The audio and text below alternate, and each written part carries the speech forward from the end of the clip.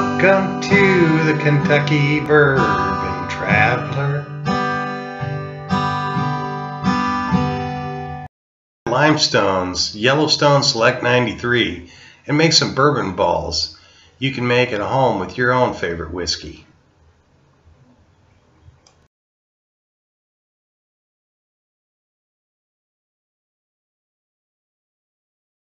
Welcome to the Kentucky Bourbon Traveler. I'm Kent.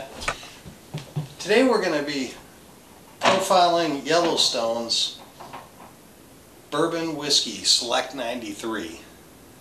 This is one of the best whiskeys I've ever tasted in my life. For the last 30 years, I've tried brands from all over the world. And when you do a blind taste test, Yellowstone Select comes up right on top. We're also going to be doing some cooking with Christiana. Bourbon cooking, making bourbon balls later on in the episode.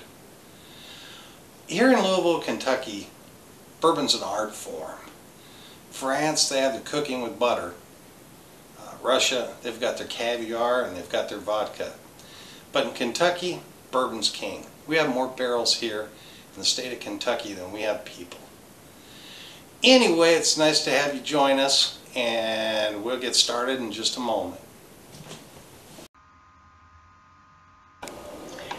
If you're visiting the Limestone Distillery for a tour, you'll be going roughly an hour and a half southeast of Louisville, Kentucky.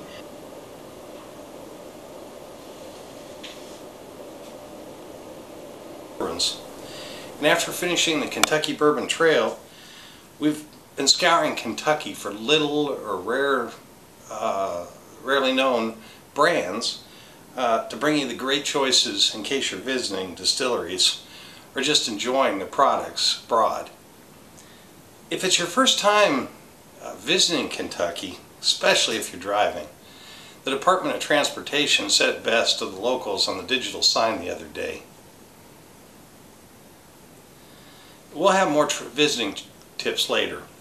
If you think bourbons are great in small doses, cooking with spirits makes gourmet food even better. Later on, Christiane will be showing us how to make really potent bourbon balls with your favorite bourbon, dipped in Belgian chocolate. I'll show you those a little bit later. Anyway, today we're going to be sampling a new offering we found off the Kentucky Bourbon Craft Tour. And this is Limestone branch, is Yellowstone Select 93 Kentucky Bourbon. Limestone's a small distillery that was started by two of the Beam relatives of the well-known Jim Beam family. They've been brewing spirits here in Kentucky for decades, if not centuries, depending on the branch of the family. And after Jim Beam changed hands here recently, they opened up the Yellowstone brand again from Limestone branch. And I think this is one of the smoothest, most tasteful bourbons I've ever tried in my life. So we're going to do our normal blind taste test that we do with whiskey to try to compare it without advertising, without any other factors involved. And here's how we do it. We take our standby and we put it in one glass, the same as another.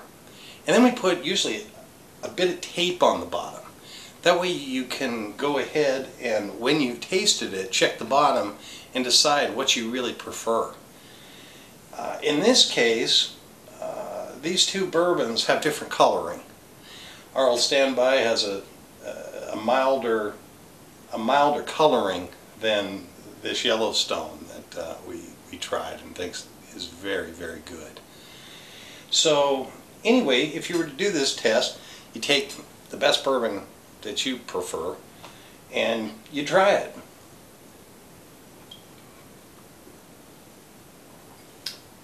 Then you take the new brand that you found that you think is so wonderful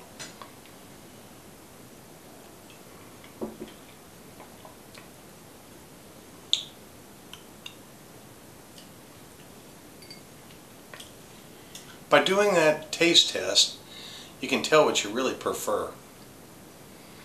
Well, it's off to see Christiane help us to use our favorite brand of whiskey to make a great bourbon ball. They sell these for $2, $3 a piece here in Kentucky. They sell a whole lot of them too.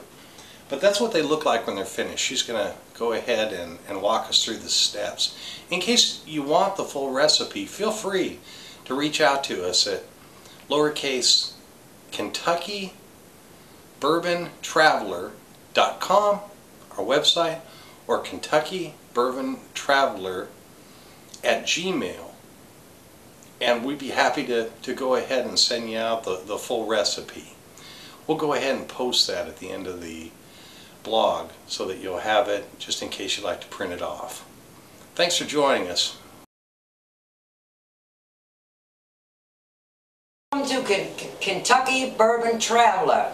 Today we are going to use great Kentucky bourbon to make the famous Kentucky bourbon balls. I am Christiane and I am from Würzburg, Germany, and Europeans like to use lots of spirits in their cooking. Today we're cooking with bourbon of your favorite bourbons, and we're making bourbon balls. So to show you, here's all the ingredients you need to make great bourbon balls, which will put a different perspective on gourmet cooking.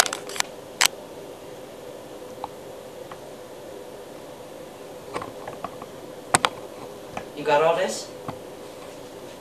First we are adding the butter, which has been sitting out for a while because you want it softened, into a bowl. Now we add the wonderful smelling pecan bourbon mash.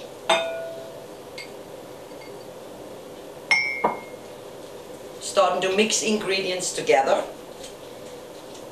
And the flavors already smells good. Want you just to have a glass of bourbon right now, but a little early this morning. Make sure you incorporate the butter into the bourbon pecan mash very well.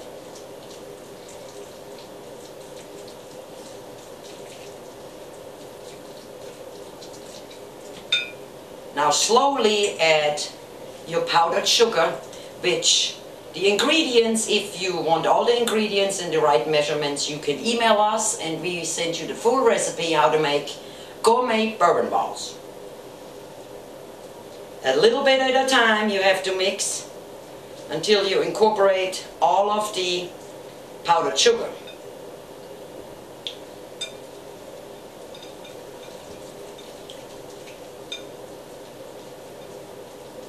And as you know, cooking with spirits makes food much better.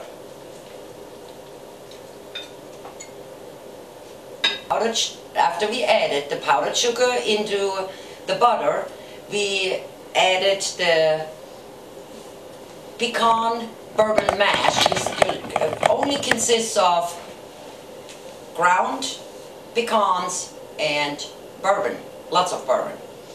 And you incorporate that all into the mixture, add the vanilla, and this is what you're gonna see. It has to be consistent enough to make balls out of it, so you might have to add a little bit more powdered sugar on the way. So now we're making little bourbon balls on the plate. Make the bourbon balls and put them on a cookie sheet, which we will as soon as I melt the chocolate.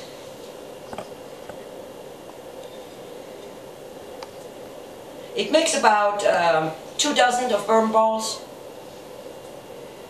which 1 dozen you probably eat before you even get the chance to put them away, because they're fantastic.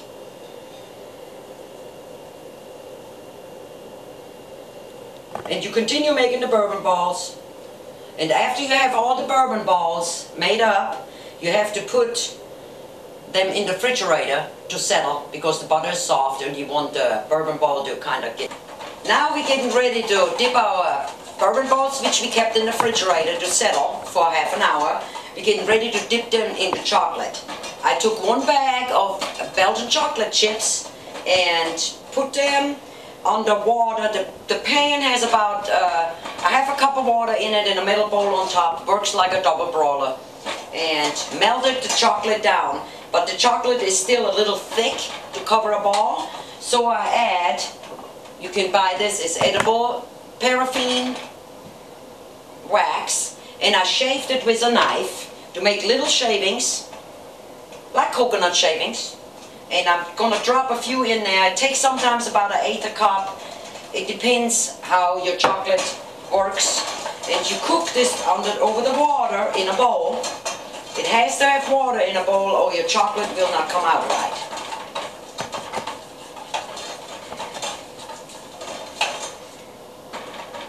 Okay, that's not perfect.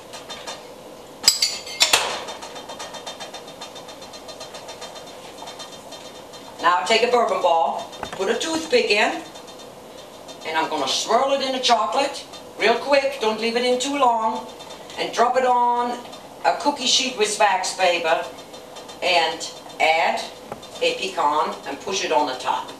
There's our first bourbon ball. Almost ready to eat.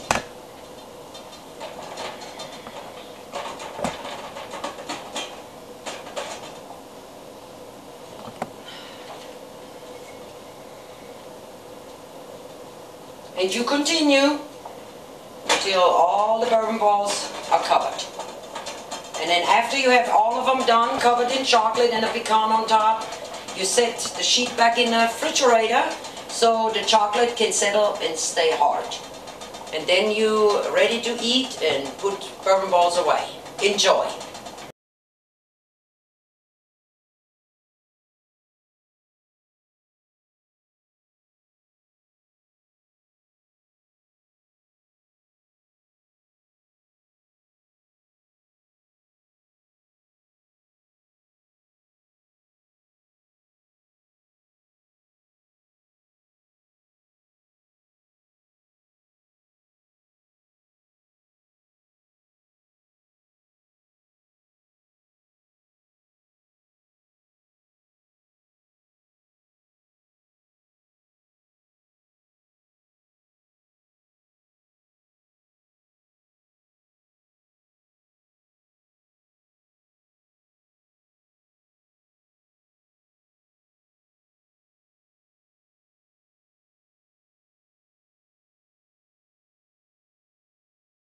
Kentucky Bourbon Traveler.